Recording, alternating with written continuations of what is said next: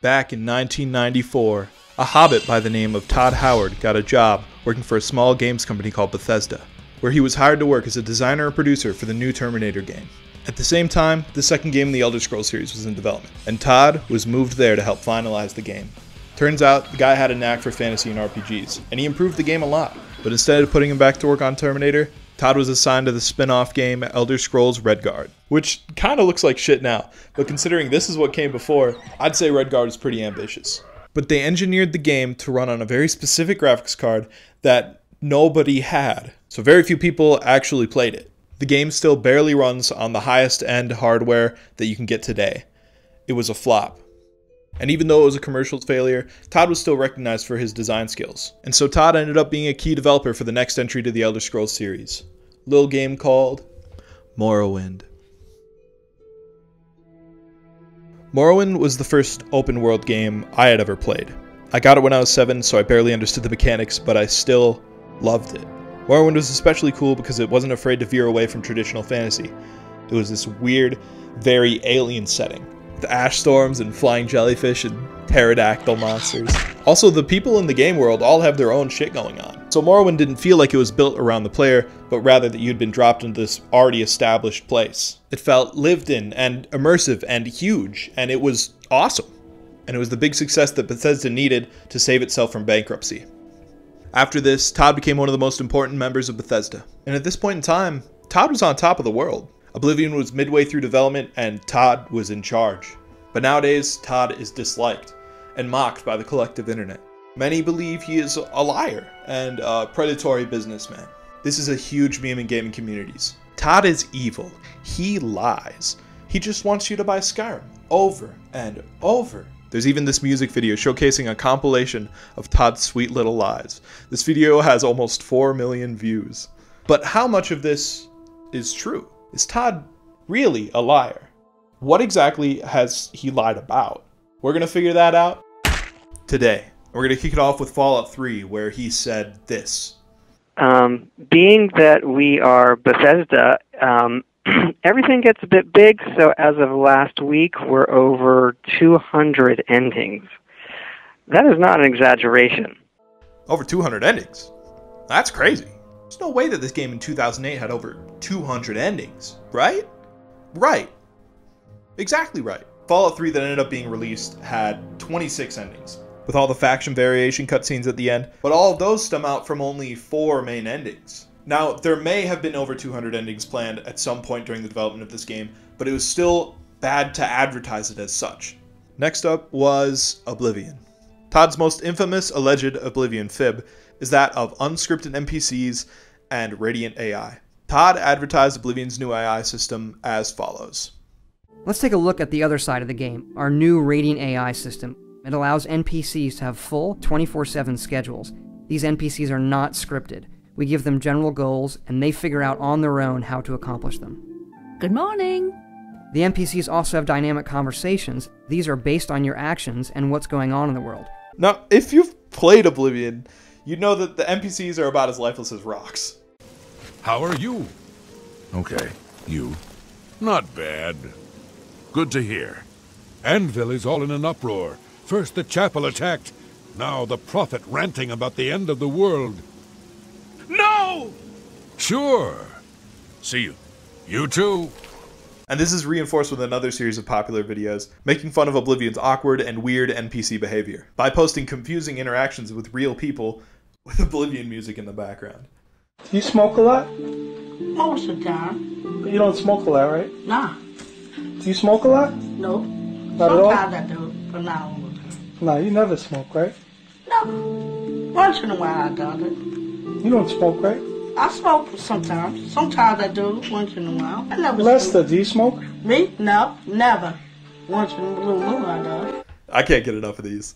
Now, Oblivion's dialogue is weird and bad and silly and bad, but it is Radiant, and you best believe it's unscripted. I don't know you, and I don't care to know you. I don't know you, and I don't care to know you. NPCs in this game are so goofy and do totally random shit most of the time. And while it's a really primitive form of it, This was one of the first systems like it to ever exist, and without these first iterations that sucked, we wouldn't have gotten good Radiant AI, like in Red Dead or The Witcher. You know what, I'm gonna give Todd a pass on this one.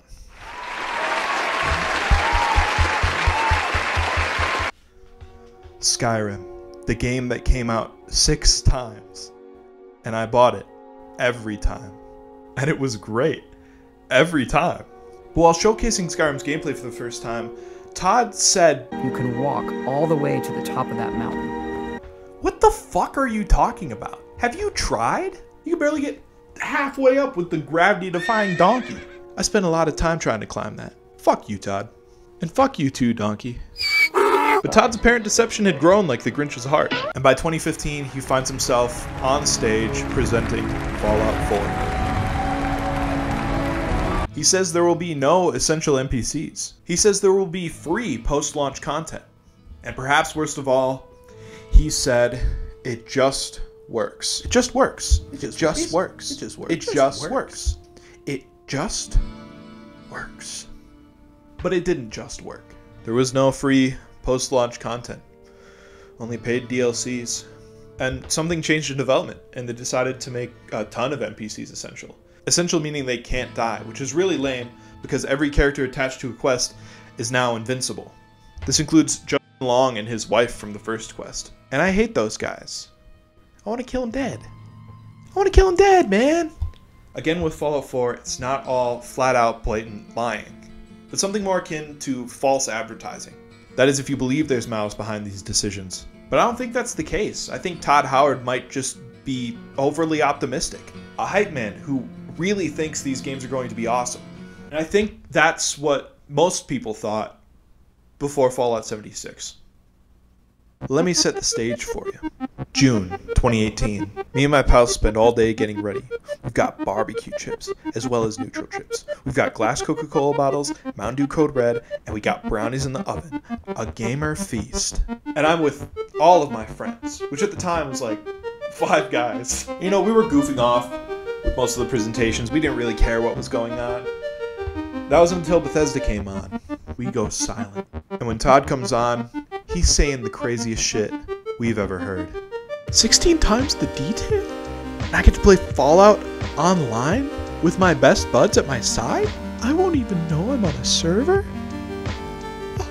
Me, the boys, the internet, everybody is stoked for Fallout 76. And then it comes out. Everyone knows how the launch and reception to Fallout 76 went. And apparently, after a few years of working on it, it's better now. But it left such a sour taste in the gamer mouths of myself and many others.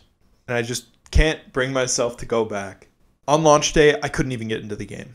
Neither could I on the second day. But on the third day, me and my friends finally got on together. My pals, they were invisible. I couldn't even see them. Just a sad display name floating over nothing. Minutes later, I disconnect. And when I load back in, this happens.